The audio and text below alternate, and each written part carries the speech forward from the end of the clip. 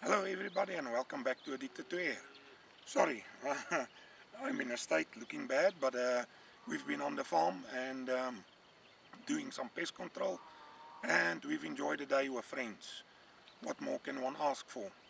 Now, I'm doing a quick review on a certain gun today, and I'll show it now to you. In today's world, we often left undergunned, underpowered, call it what you like, due to the main fact that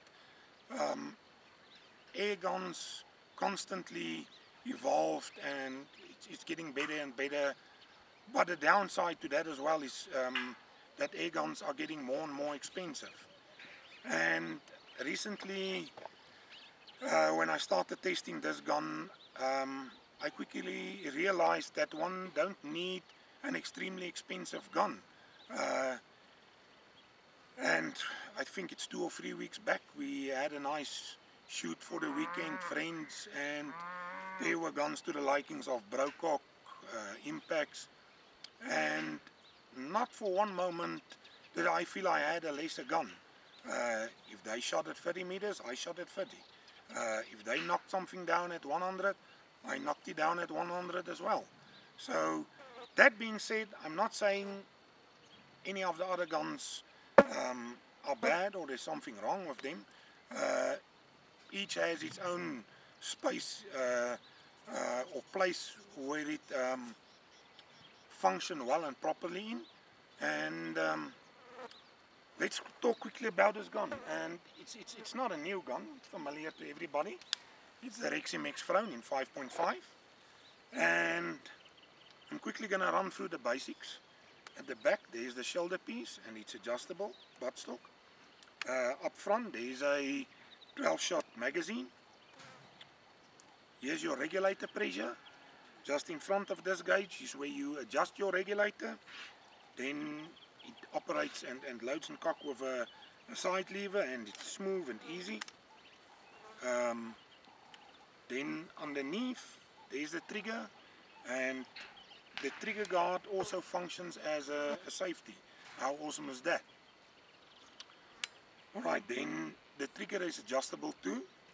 Then up in front is the pressure on your bottle itself, and it's got a nice extended Picatinny rail which helps you to keep the gun steady when taking those extra long shots.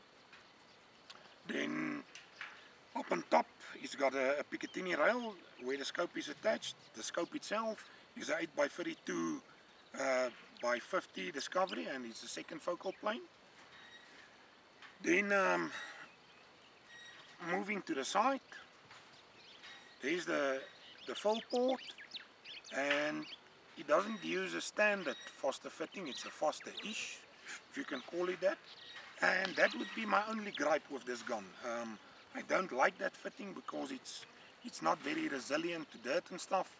It left me a time or two in the dark where it didn't function properly, and so the shoot was a total bomber. But luckily the guys at pelletguns.com already have probes with dust covers that attach here. You screw this one out and screw the new one in, and then it's a normal Foster fitting. How excellent is that? So overall, otherwise, what more can I say than this is an excellent gun.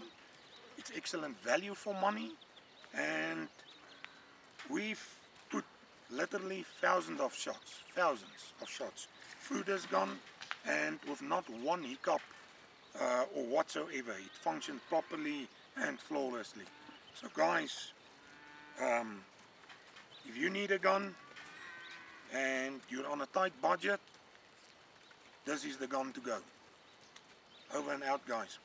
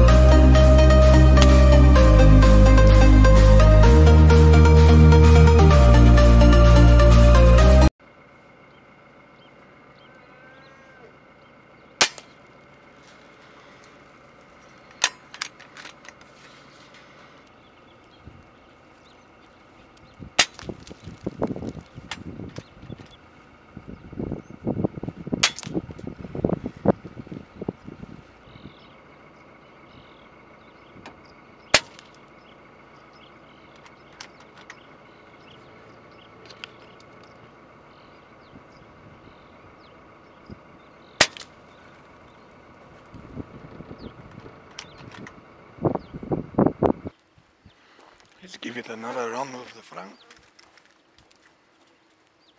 Oh man, awesome. Here's a Rocky. Just a second.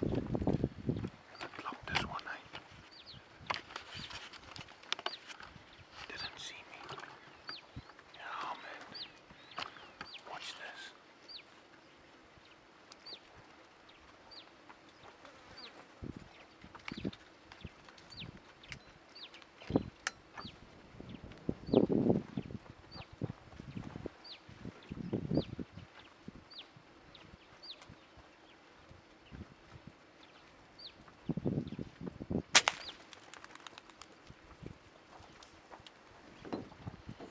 Wow.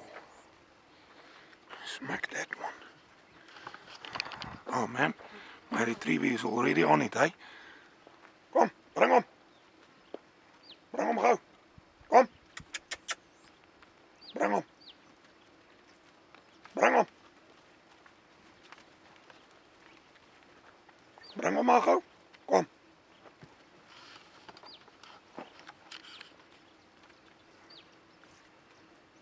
Oh, my buddy, my pal. Kom, bring maar gauw.